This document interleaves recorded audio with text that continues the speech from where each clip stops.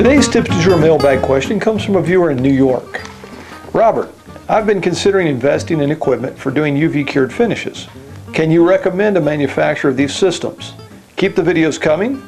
Dave in New York. Well, Dave, most equipment for doing UV cured finishes is cost prohibitive for everyone except factories. However, just like CNC routers, over the years the cost has been coming down and is now accessible to us independent luthiers. Let me show you the unit that I use in my shop for curing the UV finishes that I put on some of my guitars. It's made by UV3 Systems. This is the UV3 Cure Buddy from UV3 Systems.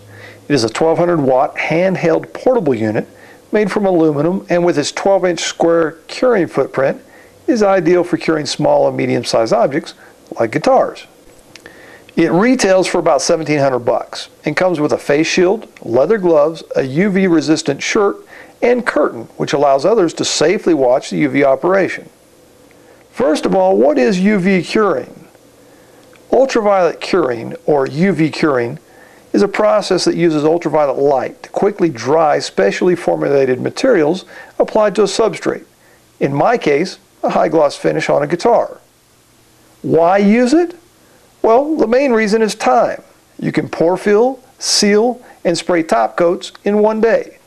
Traditional finishes like lacquer can take weeks. Another reason is UV curable materials are often low in VOCs and usually environmentally friendly. Also, UV cured finishes are very durable.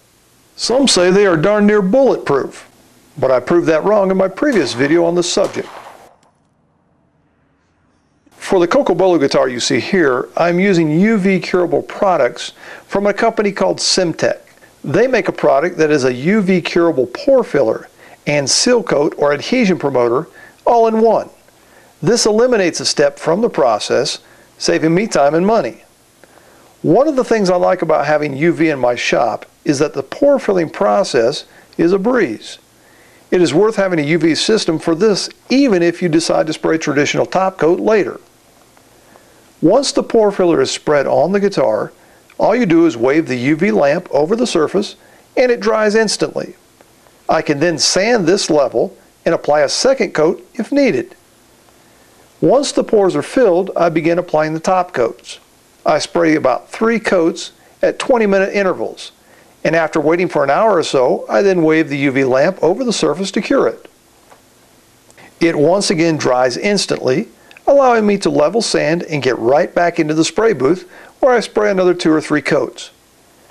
After curing with the UV lamp, it is now ready to wet sand and then buff to a high gloss. As you can see, the results are truly amazing, allowing you to achieve a very shiny and durable finish. If done properly, it is also a very thin finish, which is important for tonal reasons. Like any finished product or application method, there is a learning curve, but the results are worth the time, money, and energy invested. So Dave, thank you for your question, and I hope that you as well as others find this information useful if you're considering using UV curable finishes on your guitars.